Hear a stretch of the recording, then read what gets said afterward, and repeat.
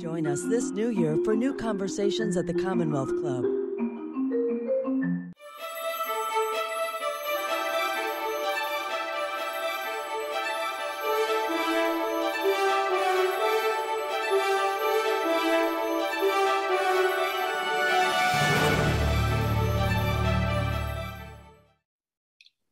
Hello, and welcome to today's virtual Commonwealth Club program. My name is Deisha Filyaw, and I'm the author of The Secret Lives of Church Ladies. Our thanks to the Bernard Osher Foundation for supporting today's Good Lit event, and Marcus Books in Oakland for being the club's bookstore partner. It is my pleasure to introduce Imani Perry, Hughes Rogers Professor of African American Studies at Princeton University and author of South to America, A Journey Below the Mason-Dixon line to Understand the Soul of a Nation. So many people think they know the story of the South, its history and its people. Imani herself was raised in Birmingham, Alabama, and makes clear the meaning of American is inextricably linked with the South, and understanding both its history and culture is key to understanding the nation as a whole. South to America is a masterful work that weaves together the stories of immigrant communities, contemporary artists, exploitative opportunists, enslaved peoples, and other unsung heroes. We'll be discussing a lot in the next hour, and I want to ask Imani your questions as well. If you're watching along with us, please put your questions in the text chat on YouTube, and we'll be getting to them later in the program. Imani, welcome. Thank you. Thank you. Thank you. You're welcome. Let me start off by saying that I'm especially honored to be here with you today as a fellow daughter of the South, specifically Jacksonville, Florida, where I was born and raised. And incidentally, I'm in Miami right now. If the South is treated like the nation's joke, then Florida is surely the punchline. And unfortunately, so much of the popular discourse about Florida reflects this, and it's really one-dimensional and lacking. So I'm going to confess that when I first got my copy of South to America, I just skipped and went right to the Florida essay. I knew you would do it justice. And I love that in this essay, you consider the many Floridas there are within this state. And there are these many Floridas with borders of geography, culture, people groups, and history. So I'm wondering what particular questions or interests you had at the outset of your research and writing about Florida, and how did the essay evolve from there? Well, first of all, thank you so much for being in conversation with me. I am a huge fan and appreciator of you and your work, and also the kind of human being you are. So it's really wonderful conversation with you. And the audience probably doesn't know, but we have known each other for, I think, going on 33 years. Although with a long span, not in touch. So I'm also just thrilled to be back connected. So Florida, like Texas, one of the things, I get to Texas at the end of the book, but there are people who were like, why don't you have a chapter on Texas? Florida, like Texas, is like a nation unto itself, in addition to being a state. And I decided that Florida to me was the place that would make sense to explore as this place with all the forces. It's like an encapsulation of the history of the Americas. And having started going to Florida in my very early childhood, because we would, from Alabama, and knowing different Floridas, so that, I'd be in the northern part, of Florida and the Panhandle also, and then in Orlando and Miami. There really are different places, and made different by the geography. And so wanting to capture that, and also how it actually allows you to tell a different kind of history of the country, right? Because it doesn't actually, whatever this project is, it doesn't actually start with the British. Right. It's with the Spaniards. Right. And so it's actually the fact that Florida is a place that is largely Spanish speaking is not some sort of new intervention. It's actually where we started, right? With European intervention and a desire for conquest. And so for me, it just was more the kind of reframing that I think we have to do. And also there's an overrepresentation of, Miami is in many ways an amazing city, but there's an overrepresentation, right? Like, so that I don't think people know not just how large Jacksonville is, right? The largest city in terms of square footage, but also its centrality in Black history in particular. Like, there's all these things that I was like, it has so many gifts. So I wanted to find a way to help people understand how much Florida becomes an example of all the things that we have yet to discover, and the complexity of the creation of the nation. Yeah. And so the essay that you ended up writing, is that what you set out to write? Oh, right. That's no, I mean, I think it was much more, I had a lot about some of the small towns and a lot about Mariana in particular, and early trips. And it just was, it's like the editorial process, where you're just like pruning to try to make it cohere into something. Also a lot about Jacksonville in particular and the Johnson brothers, because I'd written it.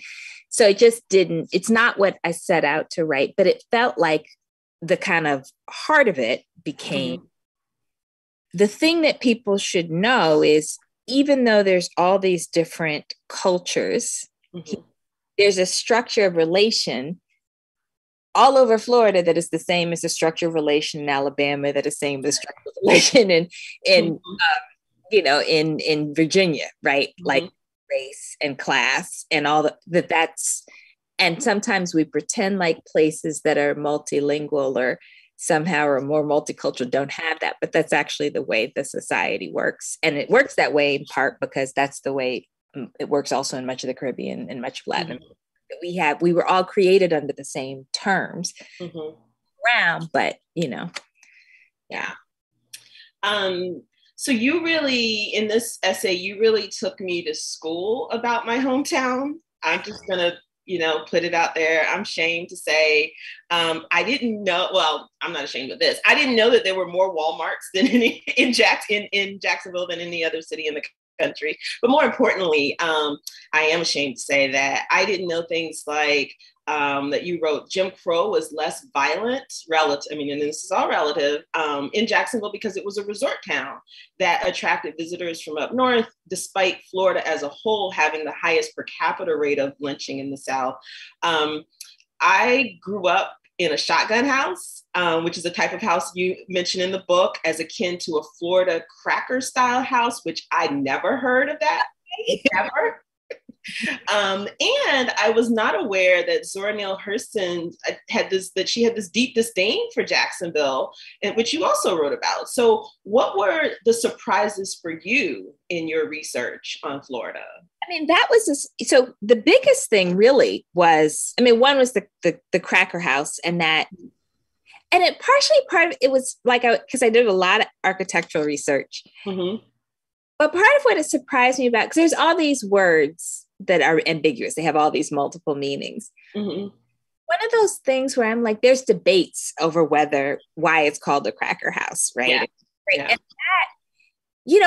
I don't know, I'm so much more used to the debates around words associated with Black people, like offensive or is it not? So that was, but also I was really intrigued by Zora Neale Hurston's disaffection for Jacksonville and how much it had to do with her time at Florida Baptist Academy and this sense of like, there are some, I don't know quite how to describe it still, like I tried to gesture to it, but like there are places where she felt marginalized by other Black folks. Right. Yeah. And disregarded. And in contrast, so her love of Eatonville has everything to do with it being a place where she felt embraced and tended to and proud of who she was, but that was not her experience in all Black spaces. I thought that was really important as her her story, but also to tell us sort of like the complexity of Florida. So it was like her, you know, she's just this amazing figure for all of us. Mm-hmm. Her experience became a window into not just the state, but the region. That, and then also I had totally misremembered the rules of going to Disney World. Yeah. Don't go, rule number one. But I totally misremembered them. So also, like, I had all this stuff about like sneaking food into Disney World, and then and then it was actually an editor. She was like, "You don't have to sneak food into Disney World," and I was like having a memory from when I was like 12. It's just not that way anymore. And I was like, but I've been there a lot in the recent years. Like, so that was also really interesting. Like that, the experience of Disney World I had a particular idea about what the place was that wasn't apt. And it was good that I went back. And I love that you literally look at the land that Disney World is built on, and the deception that it's based on. And I won't spoil it anymore for folks who haven't had a chance to read the book, but you dig deep. You dig deep there. You dig deep so, throughout the course of this book. And it's just really a gift to all of us who should know and should want to know about this land. But back to Zora Neale Hurston, you write in this chapter that our Southern art, our songs, our fiction are, quote, better mimics of our living than dictation could ever be. And as a fiction writer, like, I was just swooning at that. But, and I also dabble in essays, but I agree wholeheartedly with that. And so can you talk a bit more about art, particularly Southern art, and how it can illuminate so much for us about history? Yeah, well, I do. There's part of it is this thing about the changing same, right? Like that there are ways of doing things that get codified. And so it's not like you can't tell an A to Z story and really get at the heart of things. It's about relations, and it's about positions people occupy. So the repetition in storytelling, way that fiction, part of its magic is you return to it, right? The story is always there. Same thing with song and visual art. It's supposed to be.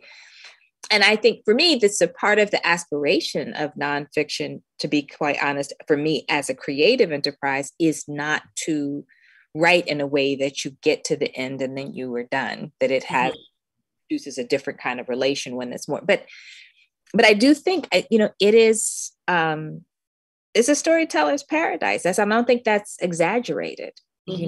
It's part of that is there's a way amongst U.S. regions an attachment to folkways that is much more pronounced, where you do tell stories, sing in like a kind, like there's a way of being that is much closer to traditional cultures on an everyday basis. I think it's really that's absolutely a piece of it. And it's also, so when I talked about like explorers coming, right, and like this incredible lust for power and wealth and the fountain of youth and all this stuff, they're coming motivated by greed. And then, but there's the other piece where it's, particularly Florida, is just so beautiful. Like, it's just so gorgeous. And it's like, what else could, like, it just ignites the imagination, right? In a way that, like, and I do wonder, like, so when people talk about places like, Fiji or the Caribbean, like, it's in Florida, like, it's my backyard where I am right now. Gorgeous. And it does inspire you, right? Like, we're human beings are often mimicking nature. There's a lot to be inspired. Like, even just for me, like wild orchids. Like, I always like have, orchids in pots, but wild. I'm just like, what is this? It's just when I read that image, I was, because I've never seen that. I've never seen a wild orchid, but from your description, I could picture it. And I thought, yeah, only in Florida. Yeah, it's different too. So So it ignites. Yeah, I just think there's so much that ignites the imagination, and also to think about that existing alongside violence. Right, right. So your South America has this wonderful leisurely quality to the pacing that I thought was so fitting for the South, because in my fondest experiences and memories of the South, everything is slow and meandering, and that's how you savor things, when you slow down. And so, in the book, in South America, we flow really from Hurston to orange trees to dollar stores to Disney World to the political differences between Latino subgroups, to the 2016 Pulse nightclub mass shooting in Orlando, to George Zimmerman. And as you said, from this beauty juxtaposed against this violence, it's all there. So reading this essay and the book as a whole was also emotionally challenging for me. And I imagine, obviously, that it was for you too, writing it. And so this question is something I think is important for us to talk about as writers. How did you take care of yourself while being immersed in this research and writing, so much of which is painful and haunting and enraging? Oh, thank you for that question. Not well enough. I mean, and also because so much of my revising was happening in the pandemic. And so there was both being in the material and the memories. And then there was also what happened to me generally in the pandemic, where I was constantly being snatched back. And like my memory without the outside world, my memory took over. Mm-hmm. I had really vivid memories, often of, things that were really horrible, like painful memories. And so I definitely got sucked into a place of, some of just kind of a set of really horrifying encounters with history and personal history, collective history, experiences of people I loved. And the things, so I did not have a good system of managing it. I do think that something happened, though, in the process of the pruning, right? And being very deliberate about things that couldn't be explicitly, like sort of that actually had a psychological benefit. Like, and I think, you're a master of this, like part of the craft is that you have to treat your reader with care, right? And so not everything, not to, which is not that you protect them from, but it's like you have to make it possible to even get right. And there's some books, and I will say this, there are some books that I still can't get past the first chapter that I know are great, but I just can't do it. So I'm not saying that everybody, that it's the same, but but it's also, it was like, it also gave me a vehicle to deal with all kinds of grief. Mm-hmm. Because it was the grief of all of, I had, before I was writing this book, I had a period of like sort of 10 years of active grief. So many people I love deeply had died. And I was just coming out of it. When, like, I was just starting to feel like, and the way that I would describe it is, I know I didn't look forward to things anymore. Like looking forward, because my anticipation was always that a disaster was around the corner. Right. So I was just coming out of it. And then we all had to be in the house again. But it was a way, but the writing was a way of putting grief in a place. I will say that. And that, but I would definitely be trying to find better ways of managing. Yeah, I think, we don't talk about that enough, particularly as Black writers, especially the expectation that we're always going to be mining trauma, whether it's our own or historical or both, because we know they overlap. And so I don't know that we give enough attention to what that costs us and how, if we can, mitigate it, and how we show up for each other, that's a whole other conversation, but we need to. Yeah. We need to, I think now I'm editorializing, when someone creates a work like what you've created here, we have to hold space for what that costs you, and you've touched a little bit on that editing, the things that were pulled out. Were there some things that were pulled out that you wish that you had kept in, but just, space doesn't allow? Yeah. I mean, I had so much about Houston. I had so much about the histories of Asian communities in the South. Mm-hmm. It was one of those things where I was like, where I knew a lot academically, but I didn't know a lot by the field part. And I was like, I didn't feel confident in it. Same with my chapter on Arkansas, which was important to me, but I just couldn't pull it off. Right. Like I was like, I just have to come back to that at some point, because I was interested. I also had written some about Missouri. Like I was interested in, I didn't really have much to say about Oklahoma, but I was interested in these places that are like not South, but symbolically Southern, or are South, but not South in the way that the other parts of the South are, but are like I wanted to talk about that. Like what are the boundaries? Because I did it with the Upper South. What are the boundaries of the South? So that's the thing that I miss, and I miss putting in. And just to go back to the beginning, because,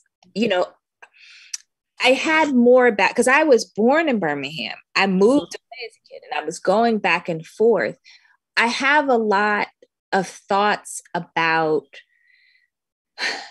more thoughts about how identity formation happens and why, and now in interviews, I'm talking about why it's home. It was always home. But I do wish I had written, or I had included more of my writing about what it means to hold fast to a home, and actually how much it had to do with being in Massachusetts. Because just a little thing, for example, the Black girls in Boston who I could do things with because they had the same rules as me were the Caribbean girls.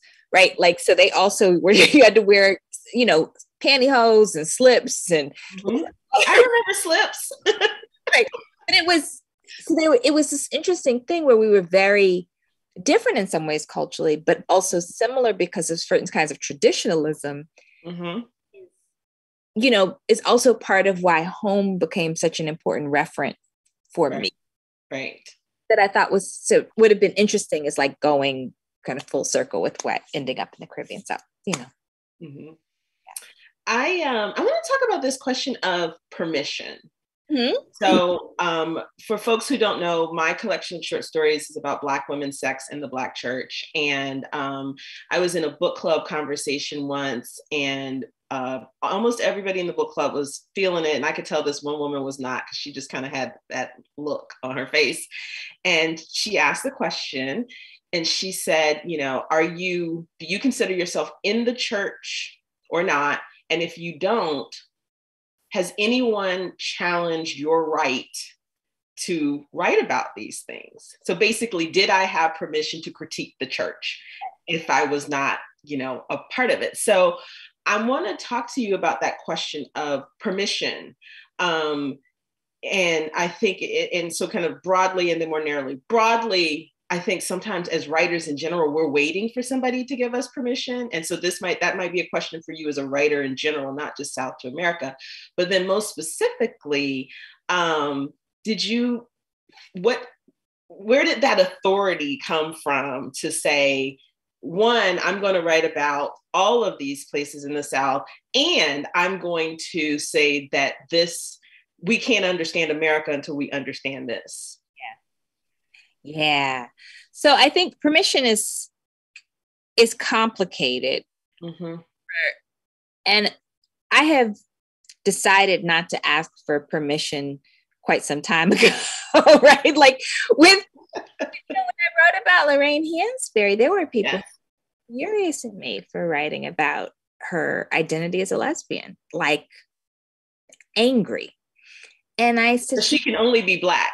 She can't be queer. Okay. I'm like, one, it clearly was important to her. Otherwise, all of these materials would not have been preserved in a particular folder with the pseudonym. Like, I mean, it was so clear that she was waiting for a time in history. Yeah. But it's too important. Like, I think, it's fine if people are upset and say you shouldn't have done this and what have you. I'm open to, this is why I'm always saying I don't write anything as authoritative. It's always invitation discuss. But these issues are too important to me, if I have a feeling that this is part of what I'm here to do, I'm going to do it. Now I will say there are things that I did not say because of loved ones, just like when there are things that if my kids are like, don't write that, I won't write it. Right. Like kind of at an intimate level. But I do feel like the years of study and thinking and experiencing and being in all of these different regions. And there's a cost. I had a homesickness for most of my life. There's a cost to moving around a lot, but the benefit is I saw something and I say, okay, well, I'm supposed to say something about what I've seen, and other people see different things, like I have a fascinating experience now where people are sending me messages.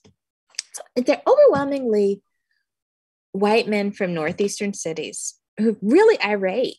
I have lovely messages too, but are saying overstated this. I'm from here, and I'm like, oh, this is an interest. Then they start with saying, I liked your interview, but it's also it is a response to, I think, in many instances, because they tend not to be real critiques, but it's like, how dare you? Like, say what you think about what this nation has been. And I'm like, because you clearly feel like you can say it, so why shouldn't I say it too? I mean, we each speak our piece. I think the benefit, that has come in part, the benefit in the midst of the ways in which Black women are seen as not being authoritative is that we have the capacity to receive, critical engagement with much more curiosity than I think many other groups of people, and therefore teach how to be both confident in what you say and also have enough humility to be welcoming to other people to say what they have to say. Right. Yeah. And I think that if we don't broach these subjects, nothing changes, and maybe I'm naive in that, but not talking about something has never, brought about revolution at all. And so I'm, thinking about the reckoning the country has yet to do around white supremacy and racism, and then the reckoning with the church around all of the oppression and gendered violence and misogyny and abuse and all of those things. It's interesting that the perpetrators are saying, wait a minute, we have not given you permission to talk about this. For me with Catholicism, it becomes a whole other. Yeah. Because I, was sort of in my own weird way, devout and children. And I was like, how can I baptize them as Catholic, given what this church has done to children? I just couldn't do it. It wasn't like I had a disaffection at a gut level. I just couldn't. I was like, I couldn't make that choice for them. Yeah. Right. But I think that these are we have to ask these questions. Right. So let's talk a bit more about the reception to the book. Can you tell us your favorite response? Have you had one that, made you laugh, made you cry, made you smile? I just love the warm messages from older people who are like, I saw my home. This was my home. I had a friend say, how do you know about gigging fish from South Africa? How do you know that? And it just was so, and I said, I have spent much of my life trying to be up under older people. That's why. Me too. There's something to that. Yeah. And trying to, and thinking that they are the best teachers. So, Mm-hmm. When people recognize themselves and their stories, that has been the best part. Yeah, I think that by far. And also, I mean, every time, and this will happen again once we get off of this conversation, I have gotten so emotional about writers who I admire engaging with me and coming to book. I mean, it's just, I'm a reader first and foremost. Like, that's the primary. And I am so in awe of writing, that is right. Like, so then when you have the experience of writers being like you, and lots of writers showed up at the launch event too. And I was like, gosh, Nicole Chung last night, I was like, like these are people who made those worlds, right? That thing is just, and my mind is still blown. That's going to be a while before I can like even figure out how to talk about that feeling. Yeah. Well, know that it is so mutual. Even just reading your introduction, it just felt like sitting across from you like this, but in person, and hearing you talk. Like, I could hear your voice. Sometimes with fiction, we talk about writers being voicey, and I was like, Imani is voicey, because you're telling a true story, but like just like a master storyteller, and that just showed up in the introduction. And so I was like, a historical beach read. Like, how can yes, like that's how it felt, And then in the Florida chapter, there was a part where you wrote contrasting wash rags with soft washcloths. Right. And I just had to sit with that because you were talking about memories. So much of South to America, in the Florida chapter in particular, did take me back home, to my little shotgun house and the wash rags and not the soft washcloths. So that sense of being able to, evoke for readers, and especially readers our age, where sometimes we've gotten away from that because it was older people in our lives who created our worlds, and they're not here anymore. And so you gave us that back. So thank you for that. Thank you. All right, I'm not gonna tear up till afterwards. I'm gonna try. What do you, I'm sharing what, the book has meant for me. When you, this is kind of like a two-parter. When you sat down to write, what did you hope readers would take away from the book about Florida specifically, and about, the South and this country as a whole? And then what are you finding, did you kind of hit the nail on the head, or has something else happened that you didn't anticipate? That's such a great question. So the first part with Florida specifically, I did feel like I wanted people to stop saying that South Florida wasn't the South. Right. Or that Florida is not the South. Like, I would hear that from people. Yeah, because people only say that because they only think about South Miami. Right. Miami, or sometimes Orlando, but Mm-hmm.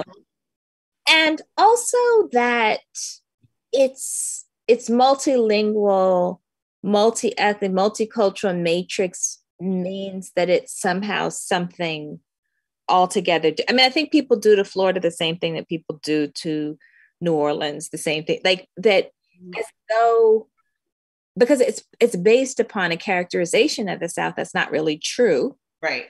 So then it has to be something apart. So that was my main point. And I did want people to feel like that is true. And also it is one of those states that is like a nation unto itself. Like, it has this very, it has it also has a distinct, it's very Southern, and it also has a distinctiveness that's worth attending to. Right.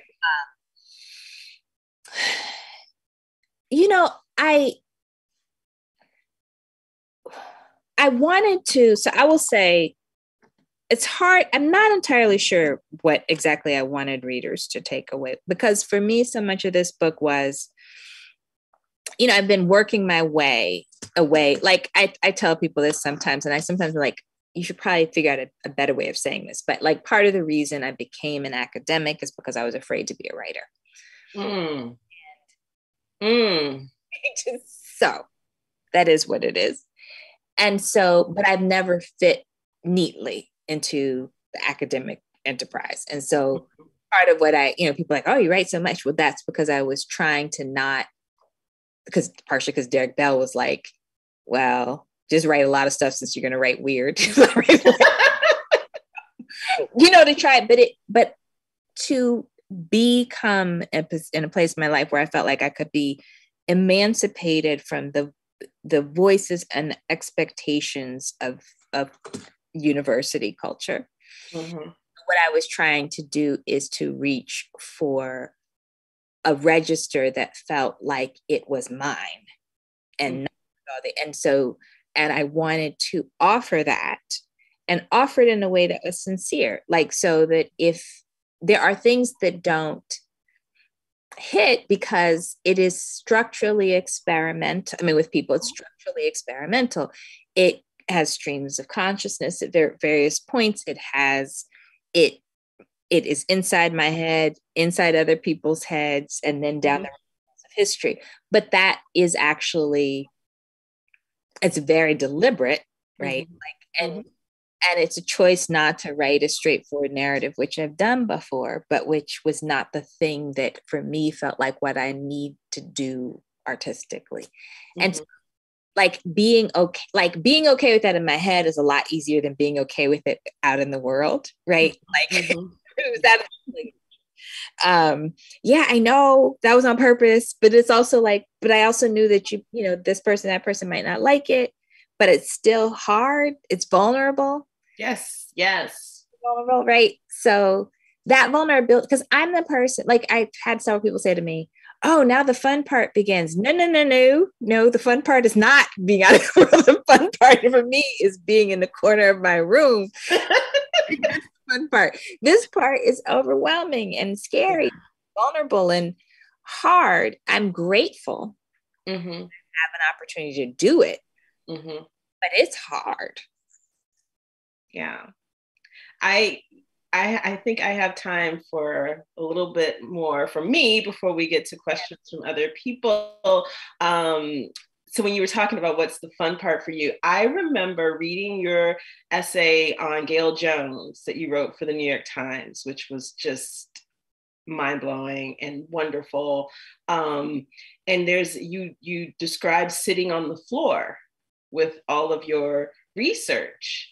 And it was apparent to me then that that's the fun part for you, that for other folks that might sound like drudgery, but for some of us, like being immersed in our material, in our clay, that's the best part, because there's all of these possibilities, and we can shut out other people's expectations and voices and experiment, as you said, and play.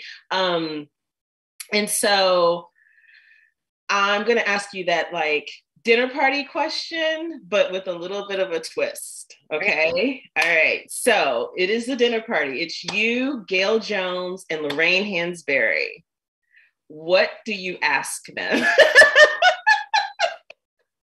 I probably would ask Gail Jones to please stay, even though Lorraine is. Right. We're going to suspend the disbelief. Okay. Yeah. I mean, I would ask them both about courage, right? When I think about, I just love how Gail Jones just decided she was going to break all of the way people, right? And one of the things, and it didn't make it into the essay, and I absolutely loved the essay that you wrote about her as well. I just wanted to say that. Is that when people Toni Morrison and Maya Angelou, all these people wrote about Gail Jones, gosh, my brain is so bad. the first novel. I can't believe it. Corregidora. They would rewrite her prose. So they would like say it. So they wrote like these beautiful sentences about it, but it was a rewriting of her. And first of all, I was fascinated by this, but also they were trying to communicate it, but her language was so different. Right? So the courage to do that, I was fascinated. Like, what she should just be like, excuse my language, but like, I'm gonna write it the way I want to write it. Right. She did. I would be curious to hear about that. I really don't know the answer to how she got so interested in Latin America. About that. With Lorraine, I think, for me, the question is, and it's also about courage. But I also would like to know more about her relationship to family. Because, she made a political decision, right, that a lot of people have made a lot of, like I'm not going to be politically like them bourgeois Black people, like politically identified with the working class, and I'm a socialist, and like, but also there are these moments of such incredible tenderness. And so I think sometimes some of us have overwritten the political, and I think it's so important because for Black folks, like to think, her father was a hardcore, like, capitalist, but also, Robeson was by their family home. Like we have a kind of set of political relationships where the space of Blackness can actually accommodate a lot of different political ideologies. And so I would love to hear her thoughts about that, and some more of the gossip, like, when she gets really mad at Sidney Poitier. I want to know more about that, like why she would get so angry with him. All the tea. Well, we have reached the portion where I must share you now with others, but thank you so much for this conversation. I will go to our first question. Thinking about the return of African Americans to the South recently, are you surprised by this? Oh, no. I mean, I'm not surprised at all. People move for better quality of life. So houses are cheaper. The weather is better. I think we've so overdetermined like the narrative of the Great Migration. Obviously racial violence is a piece of it, but it's also work. And it's because white people migrated in the same numbers. It's the boll weevil, right? Like, and so I think people move now for the same reasons. There's more places in the South, and houses are less expensive, and it's an easier way to live for many people. So, it doesn't surprise me. People will always move to make life a little bit less hard. Yeah, and looking at the South versus the North, do you think is it true that the South can be more integrated than the North? Oh, it is. I mean, it's technically true. Like neighborhoods are more integrated, schools are more integrated. Sometimes when you like schools in the Deep South are more integrated than New York City, for example, and Black kids have higher high school graduation rates than in the Northeast. And, I think people think so. It is true. But for me, the point is also that some of our romantic narratives about how to pursue racial justice are so deceptive. Just as with gender, intimacy doesn't mean justice, right? So just like patriarchy exists with love in, cishet relationships. Yeah. Really, white supremacy can exist with Black and white people living very close lives, any groups of people. So respect, justice, equity, all those things are separate from how close people are. Really are. And we keep trying to talk about it's a sort of hokey way, we talk, friends across, if we could just love one another. It's so much. Yeah. right there with I don't see color. And my favorite, when I used to argue with people on the internet, I don't anymore. And it would be, if we could just have coffee, you would see that we would have more in common. And I'm like, that's not the point. Justice. Yeah. Coffee. Oh my goodness. Why is there such misunderstanding between northern and southern communities? Well, I mean, I think that's a great question. I don't know. I mean, I don't know that I have all the answers. I would say some of it is just the history. There is a history of sectional conflict. It occurs a lot of it. But some of it is that we have, these national mythologies that have regional variations. Yes. And hero. And no region is heroic. They're all implicated in a lot of mess, right? I mean, when I teach the Civil War, I always teach it in terms of Black people freeing themselves. Mm-hmm. And the Union could only be successful because Black people went and fought for to just make clear that even that narrative of a kind of virtuous North is problematic, right? And that this, so of course, if, one region is there's you where all the bad people are, right? Where's our heroic narrative? Oh yeah, you tried to dominate. I mean, so I think that's responsible for a lot of it, but it's also attitudes, because I would say even amongst Black folks, part of my defensiveness about the South has to do with people saying, I would be scared to go down there. How do you go down there? Right. Even now, when I've written this book. Right. Right. Well, all these crimes are happening against us everywhere. When you said that, it's just like in Breathe. And you were talking about the question, it's scary to raise Black boy, how these questions that people bring to you can spark, your these wonderful books. Thank you, because I get so irate. Let's write the books that we're about what we're angry about. Yes, I'm for that. Someone wants to know if the book will be available on Audible. It is available on Audible. I read it. Yay. Okay. All right. I got to get that. And I fussed with the sound engineer. Say that again. I fussed with the sound engineer who kept telling me I was pronouncing things incorrectly. Oh. That's how I grew up pronouncing it. I'm going to say it that way. Right? So that was an interesting cultural. And that's a whole other book publishing conversation about when your book gets to copy editing and the copy editor wants to change finna to something else. Not that that happened to me. I had a fantastic copy editor, but finna is a word. But the copy editor was a Floridian. Oh, okay. Amazing. Mm-hmm. Mm-hmm. But yes, I've had that experience in the past. Yeah. Cat Corner was one of them. People kept changing it to Catty Corner. And I said, no, I grew up saying it Cat Corner. Cat Corner. Me too. Yeah. So we're not. I remember the first time I saw Catty Corner in print, and I was like, what is, I had to use context clues. That's not what we said.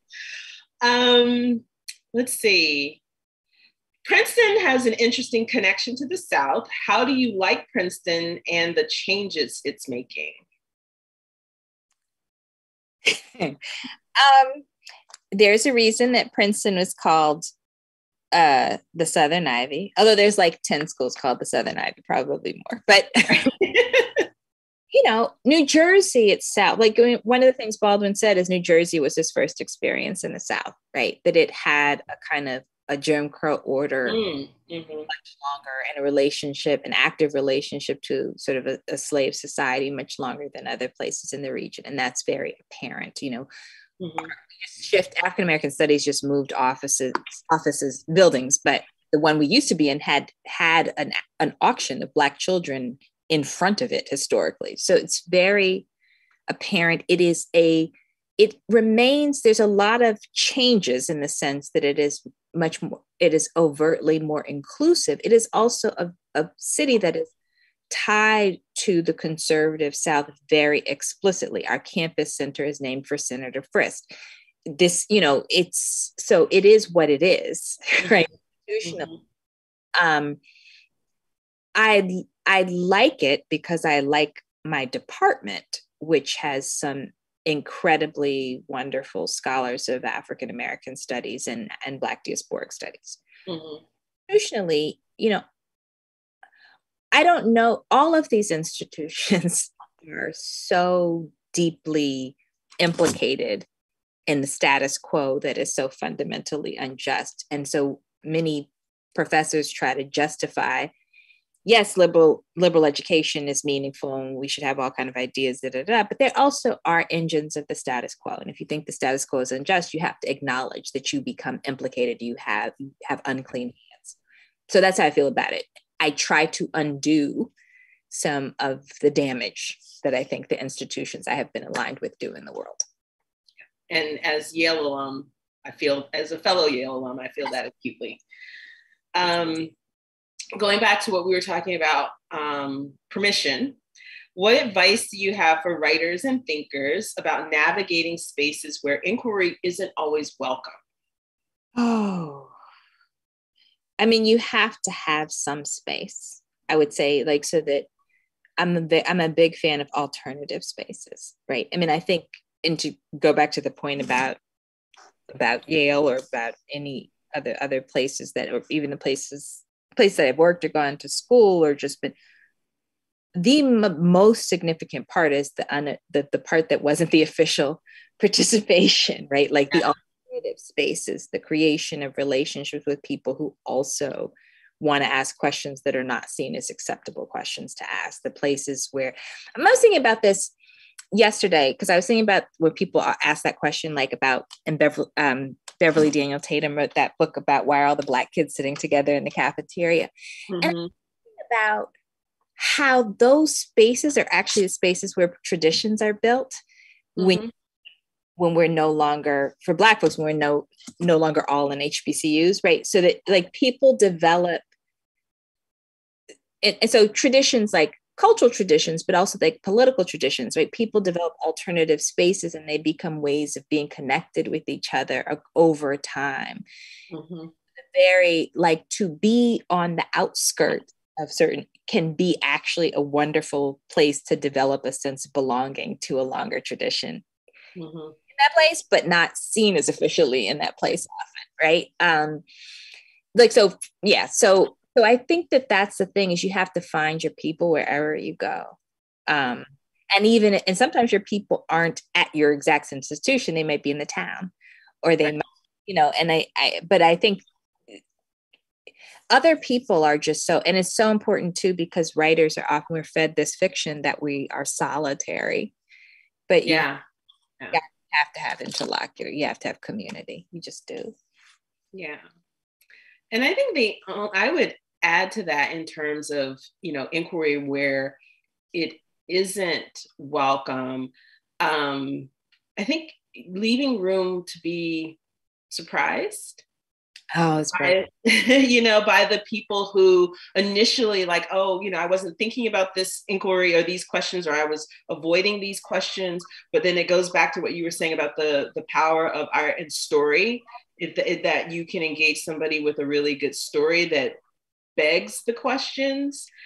Then I think sometimes people are more willing to engage. And then there's something that, this is part of the skill of being a writer, I think, where you can, really you're going for the jugular of something and not necessarily the person, but the institution and the traditions that harm, but doing it in a way that it's nuance. It's nuanced. I don't think it's necessarily being soft, because I don't think, either of us have ever been soft in any of this, in the things we write, but there's just the way that you can do it.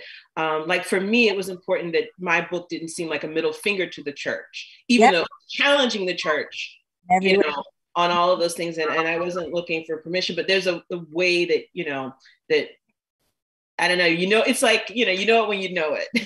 So that's so important. Let's see. In South Carolina, This person says, in South Carolina, where I grew up, people considered North Carolina a totally different place, like no relation to South Carolina. Did you uncover anything about why they may have felt that have felt so important to them? I can't answer that specific question. I think it's a great question. And I've experienced it just from being in both places, that they seem so different. I wonder if it has to do with the colonial history of South Carolina in comparison, that North Carolina, so much of it is much newer. And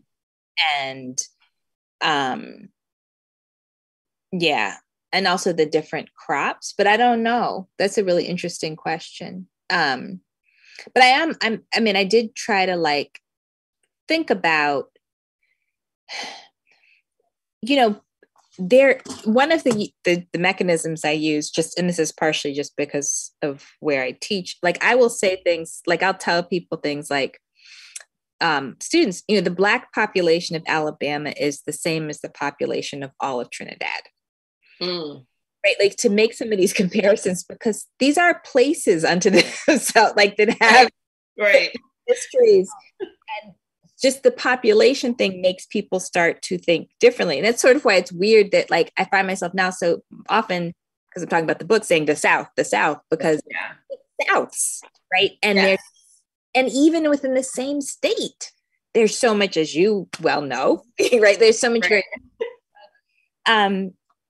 I'd love the question, even though I can't answer it, the question is important because that repeats all over the place, right? Mobile is so different from any place that I know intimately. It's not.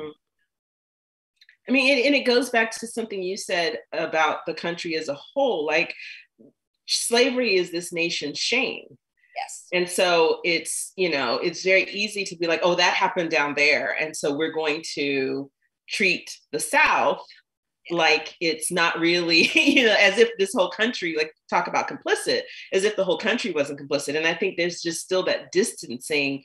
And, one of the problems I have with that distancing is people forget, like you said, within the state, that meme of Bugs Bunny sawing Florida off.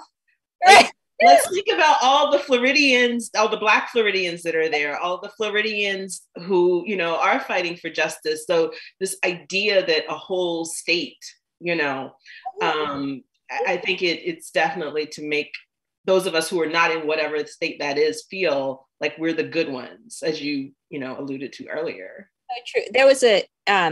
There was a rapper, Jim Jones, who's from New York, who had described a sort of unsettling situation with his mother. And it was it had got this hullabaloo in the hip hop press, but people were responding to it. What in the Alabama? In response to his abusive. And I was like, wow. And this person is completely New York. And I was like, wow, it's just it's so deep. The disrespect. Yes, it's very disrespectful.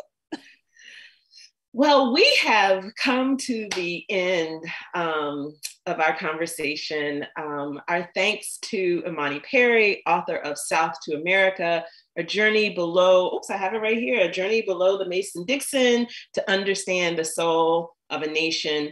We encourage you to pick up your copy of Imani's book at your local bookstore. And if you'd like to watch more programs or support the Commonwealth Club's efforts in making in-person and virtual programming possible, please visit commonwealthclub.org/events. I'm Disha Filya. Thank you and take care.